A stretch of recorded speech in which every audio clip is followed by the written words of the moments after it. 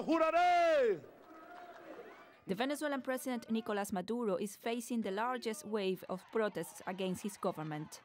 The main opposition grievance is crime. The country has one of the highest homicide rates in the world. There is also a 50% rate of inflation and the scarcity of staple products, such as milk, sugar, and toilet paper.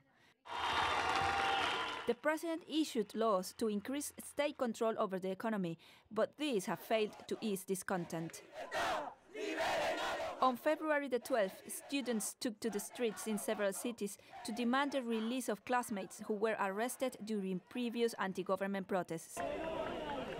Some opposition leaders joined the demonstrations, which were largely peaceful, but during violent clashes in Caracas, 2 students and a government supporter were killed.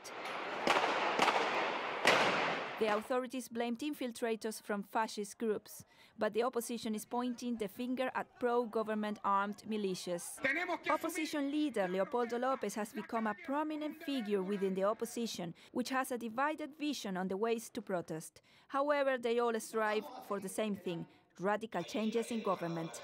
The prosecutor's office issued an arrest warrant against Lopez for his participation in the demonstrations, but Lopez denies any wrongdoing. The events of the past week leave Venezuela with tough challenges and a long road to stability.